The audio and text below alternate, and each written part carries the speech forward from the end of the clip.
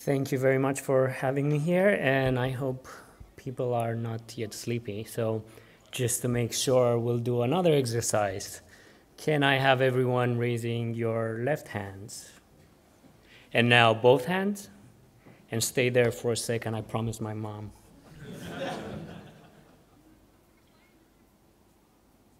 Awesome. Thank you, guys. So, thanks so much for having me here. It's amazing. Iceland, Reykjavik, it's beautiful. And it's also quite awesome to be surrounded by so many JavaScript enthusiasts eager to learn and share their experiences. For the next half an hour, hopefully less, I'll be quick to not keep you longer here. I'll be talking to you about a topic I'm very passionate about, speech recognition. And most excitingly of all, I'll show you how you can empower web applications with voice-triggered interactions. First off, let me just tell you a bit about myself. 1 second. So I work for a sports technology company called Huddle, which builds analytics tools for coaches and athletes at all levels to help them win. And second,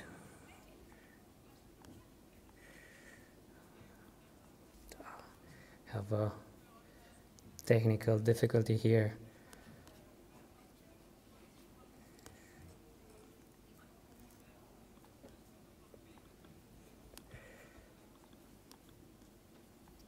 Just it always happens. Speaker notes going odd. So, going back, I want to tell you a short story. So, I've been playing around with speech recognition for about 4 years when I was studying it for my master's degree. And I was quite intrigued by how hard of a problem this is. Just imagine all the various factors like accent, pronunciation, articulation, roughness, nasality, pitch, volume, and speed that influences how it performs. In practice, speech looks a lot like this. It's a continuous sound wave whose amplitude varies based on the sounds involved. The speech recognition process typically goes through the following steps. First, it splits the sound wave by silences into what are called utterances. It's basically words or other non-linguistic sounds. Then each utterance is split in frames, and for each frame we have something that's called a feature vector, which is basically a set of numbers representing distinguishable properties of that sound. And once we have all these things, we employ a classifier that takes a series of models to identify and do the matching process based on those properties and figure out what the speech is about. So just a quick, brief overview. Have an acoustic model that contains acoustic properties for distinct units of sound, a phonetic dictionary which maps the words to their respective phonemes, as they're called, these units of sounds that constitute words, and the language model that allows to make the search space easier based on already recognized words to be able to find the relevant ones based on probability quicker. And the speech, if you wondered, is actually hello world. Just in case you're wondering, in practice, speech recognizers are assessed based on two things, accuracy and speed. For accuracy, it's the word error rate, which looks at the ratio between the insertions, substitutions, and deletions over the total number of words in the reference speech. And you can see quickly in an example there what that means. And speed is the real-time factor, the decoding time over the speech time. So now, just to make sure I didn't lose you, can we do that exercise again? So everyone, left hand, quickly, right hand, and wave a bit? Awesome. Perfect. So let's see some use cases. So probably a lot of you are familiar, and you might already use personal assistant apps like Siri. And in practice, speech recognition engines, like the one that empowers Siri, are of two types. The ones that are speaker independent, so basically regardless of the speaker, so all the things like pronunciation, accent, they don't matter. They're supposed to recognize their speech. And speaker dependent, which basically it involves an extra training step for a particular speaker where they need to read some predefined templates, sentences, to fine-tune the recognition process and increase the accuracy. And just to continue on with my story earlier, towards the end of my studies, I had a great opportunity to put in practice what I learned about speech recognition in the research team at Mozilla.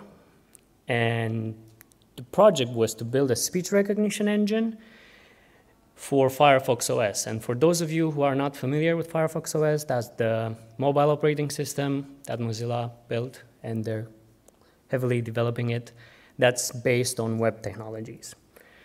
So being a research project, the focus was more on exploring what's even possible in terms of speech recognition on the web, mainly using JavaScript, rather than having something solid production ready. So during my time there, I've built a pure JavaScript speech recognizer that performs the speech recognition process on the client without the need of any cloud-based solution where you just send the speech and you get the results back. And I would show you a quick demo of that. Feel free to ignore all the details there. They're not really relevant for the scope of this talk. So the idea is, I'll show you an example for recognizing digits, which is made possible given for digits, the models, the language model, phonetic dictionary, and acoustic model are quite small and can be easily loaded on the client. So let's try out some numbers. 3, 2, 1. Here you go. And as you can see in the console, it basically shows you the result. It also shows it on the page. And some performance. I was talking about real-time factor. Here you can see 0.082. Basically, a real factor of 1 means the decoding happens in real time. It takes the same time as it took for the speech. And for this example, you also see 3 different solutions, which are one different than the other. That's basically in the process of recognizing speech. It takes different probabilities, and you see some various scores there, which might not make much sense, but it ranks the possible outcomes. And in this case, as I chose here, what's called N best hypothesis, I chose 3, so I got the top 3. Awesome. Going back to this project that I built, if you're interested to know how it works and all these kind of details, feel free to find me after this talk or ping me on Twitter or the JSConf Slack. And little did I know, around the same time I was researching this and building that speech recognizer at Mozilla, a team from Google were writing up a spec for what they call the web speech APIs. Basically, defining JavaScript APIs that would allow developers to incorporate speech recognition into their web pages. And about a year later, in 2013, these were supported experimentally in Chrome version 25. And these were building up on top of a feature that Chrome released from version 11, which was to have speech input with this attribute called X WebKit speech for input fields to allow users to use the voice to input data into forms. And now let's see how these APIs look in practice. You first need to instantiate the speech recognition object. And since the APIs are still experimental, they do need a browser prefix for Chrome. Not for Firefox, though. Some of the most relevant configuration attributes for speech recognition are the language one, which allows you to set the language that will be recognized. And Chrome, Google supports 32 of them, including Icelandic, as I found out. An attribute that allows you to specify if you are interested in interim results. So as the speech goes on, you get results that might differ. Also the continuous, if the speech should be listening continuously. And finally, the max alternatives, which is something similar to what I showed you with the n-best hypothesis. And there are a few event handlers provided for the speech recognition interface, and I would recommend you check the full API at that link there. However, the minimum needed to get you started are the onResult, which gets called whenever you have a speech recognition result, onNoMatch, when no match was found for the current speech, and onError, when an error occurred. In terms of controlling the recognizer, we have a pretty self-explanatory API, start and stop. And before we wrap things up, I just want to show you how the speech recognition result format looks like. So this is basically the event that comes into the onResult event handler. And it has a few properties. It's final, which says if that's the final result that the recognizer has a high confidence about. The index in the result, so if the speech has multiple results. And then an array of speech recognition results, which contain, again, various properties, but the one you're interested in is the transcript, which tells you what it actually recognized. It also has one that says the confidence, which gives you a confidence score. So this seems quite straightforward. And did anyone notice anything? And I guess you probably already see as a spoiler on the slide. For the past few slides, I was actually not clicking anything to switch between them. I was using speech recognition to talk about speech recognition.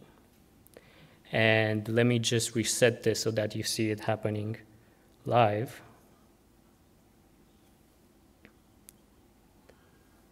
So, as I was saying, come on, you can do it. As I was saying, I was using speech recognition to talk about speech recognition. And how meta is that, right? It's quite cool.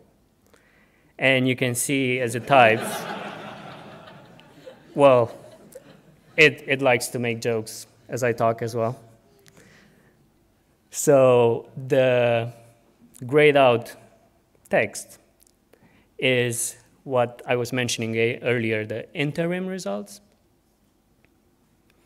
And now it detected a keyword and it decided to go crazy on me. So the grayed out text was the interim results, and start out again. Perfect, here you go. And when it becomes white, that becomes a final result. Exactly, you know it best.